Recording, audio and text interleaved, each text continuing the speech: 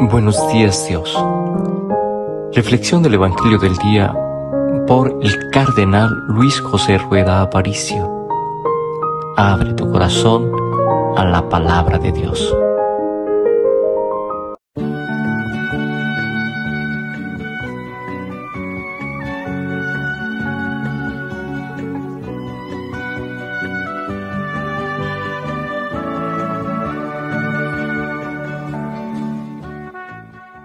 Es la Pascua real, ya no la sombra, la verdadera Pascua del Señor. La sangre del pasado es solo un signo, la mera imagen de la gran unción. En verdad tú, Jesús, nos protegiste con tus sangrientas manos paternales, envolviendo en tus alas nuestras almas, la verdadera alianza tú sellaste, y en tu triunfo llevaste a nuestra carne, reconciliada con tu Padre eterno, y desde arriba vienes a llevarnos a la danza festiva de tu cielo. Oh gozo universal, Dios se hizo hombre para unir a los hombres con su Dios. Se rompen las cadenas del infierno y en los labios renace la canción. Cristo, Rey eterno, te pedimos que guardes con tus manos a tu iglesia, que protejas y ayudes a tu pueblo y que venzas con él a las tinieblas. Amén. En el nombre del Padre, y del Hijo, y del Espíritu Santo. Amén.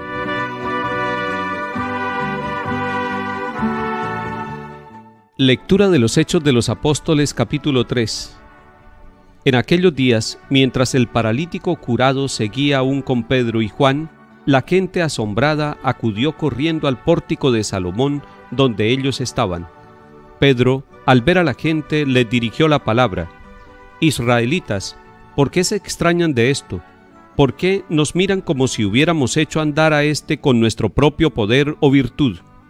El Dios de Abraham, de Isaac y de Jacob, el Dios de nuestros padres, ha glorificado a su siervo Jesús, al que ustedes entregaron y rechazaron ante Pilato, cuando había decidido soltarlo. El Dios de Abraham, de Isaac y de Jacob, el Dios de nuestros padres, ha glorificado a su siervo Jesús, al que ustedes entregaron y rechazaron ante Pilato, cuando había decidido soltarlo. Rechazaron al santo, al justo, y pidieron el indulto a un asesino. Mataron al autor de la vida, pero Dios lo resucitó de entre los muertos y nosotros somos testigos. Como este que ven aquí y que conocen ha creído en su nombre le ha dado vigor, su fe le ha restituido completamente la salud a vista de todos ustedes. Sin embargo, hermanos, sé que lo hicieron por ignorancia y sus autoridades lo mismo, pero Dios cumplió de esta manera lo que había predicho por los profetas, que su Mesías tenía que padecer. Por tanto, arrepiéntanse y conviértanse para que se borren sus pecados, a ver si el Señor manda tiempos de consuelo y envía a Jesús, el Mesías que les estaba destinado. Aunque tiene que quedarse en el cielo hasta la restauración universal que Dios anunció por boca de los santos profetas antiguos. Moisés dijo: el Señor Dios sacará de entre ustedes un profeta como yo. Escucharán todo lo que les diga, y quien no escucha al profeta será excluido del pueblo. Y desde Samuel, todos los profetas anunciaron también estos días: ustedes son los hijos de los profetas, los hijos de la alianza que hizo Dios con sus padres cuando le dijo a Abraham: tu descendencia será la bendición de todas las razas de la tierra. Dios resucitó a su siervo y se los envía en primer lugar a ustedes, para que les traiga la bendición si se apartan de sus pecados. Palabra de Dios.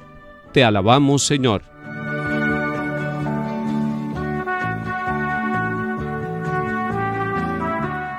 Pedro sigue dando el querigma, es decir, el primer anuncio, y lo dice en orden. Dice: ustedes mataron al autor de la vida. El autor de la vida es Cristo, con todas sus obras, con todo lo que predicó, con el anuncio del reino y con todos los signos y prodigios. En segundo lugar dice Pedro: pero Dios lo resucitó de entre los muertos y nosotros somos testigos. Es decir, Él lo vio muerto, lo vio crucificado, lo vio colgado del madero y sin embargo lo vio también resucitado de entre los muertos. Y como consecuencia de eso, Pedro les está diciendo: arrepiéntanse y conviértanse.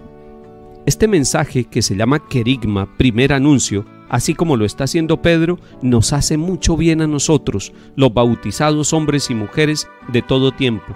Pensar en Jesús como el autor de la vida, con todo su mensaje, con todo lo que hizo y con todo lo que sigue haciendo a través de la Iglesia en la humanidad.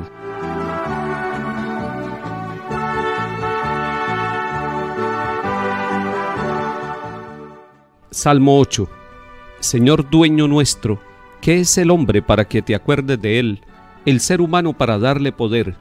Lo hiciste poco inferior a los ángeles, lo coronaste de gloria y dignidad, le diste el mando sobre las obras de tus manos, todo lo sometiste bajo sus pies, rebaños de ovejas y toros, y hasta las bestias del campo, las aves del cielo, los peces del mar, que trazan sendas por las aguas.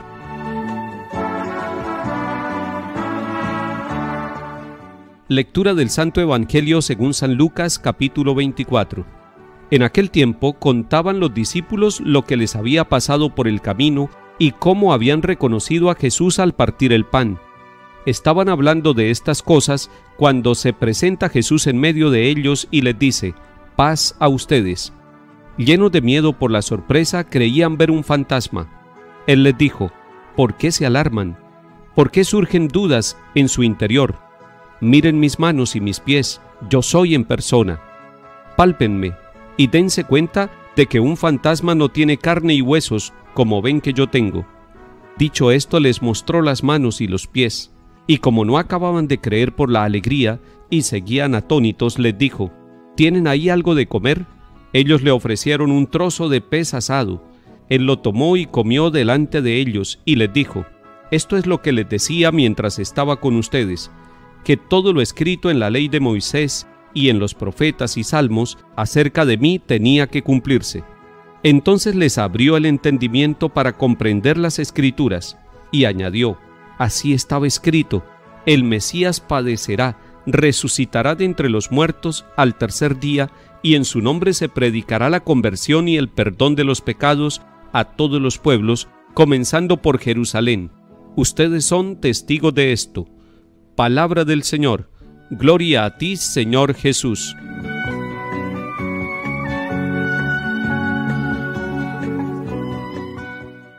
Jesús resucitado se aparece a unos caminantes que iban hacia Emaús. Ellos lo reconocen al partir el pan. Pero en este mismo capítulo 24 de San Lucas se nos está mostrando que Jesús está en medio de ellos, es decir, que Jesús está en la comunidad reunida.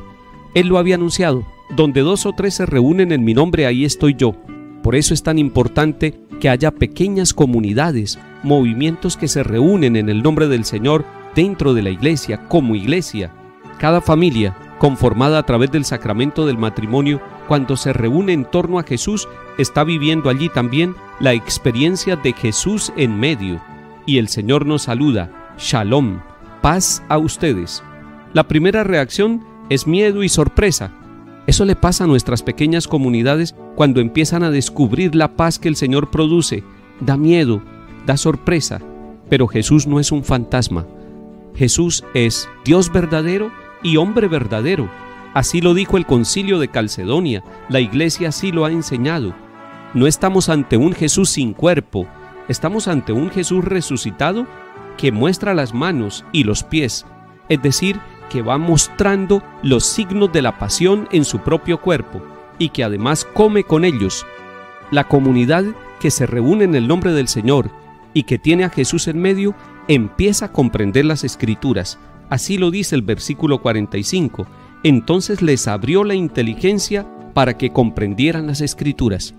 Las pequeñas comunidades de iglesia que se reúnen en distintos lugares en el nombre del Señor, que aman a María, que aman la Eucaristía, que son iglesia, esas pequeñas comunidades van creciendo en el conocimiento de la palabra de Dios, porque el Señor les va dando sabiduría para que entiendan las Escrituras aplicadas a su propia vida como luz de salvación. Lo más hermoso de todo este pasaje es que lo podemos aplicar a nuestra vida. Ustedes son testigos de esto. Nosotros somos testigos de lo que ha hecho Jesús en nuestra familia, en nuestra vida personal. Y todavía nos falta mucho por ver, todas las maravillas que el Señor seguirá realizando en nosotros, pero también a través de nosotros. el bautizado hombre o mujer dentro de la iglesia es un testigo de la presencia viva, de la presencia amorosa, de la misericordia que transforma, del amor de Dios que está presente en nuestras vidas. Que el Señor nos bendiga y acompañe. En el nombre del Padre, y del Hijo, y del Espíritu Santo. Amén. Aleluya, aleluya.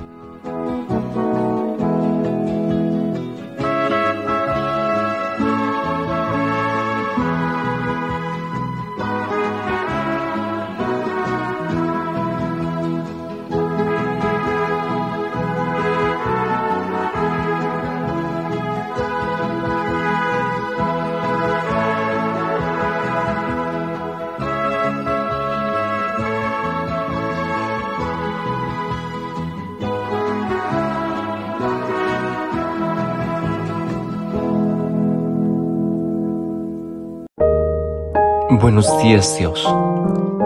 Reflexión del Evangelio del día por el cardenal Luis José Rueda Aparicio. Abre tu corazón a la palabra de Dios.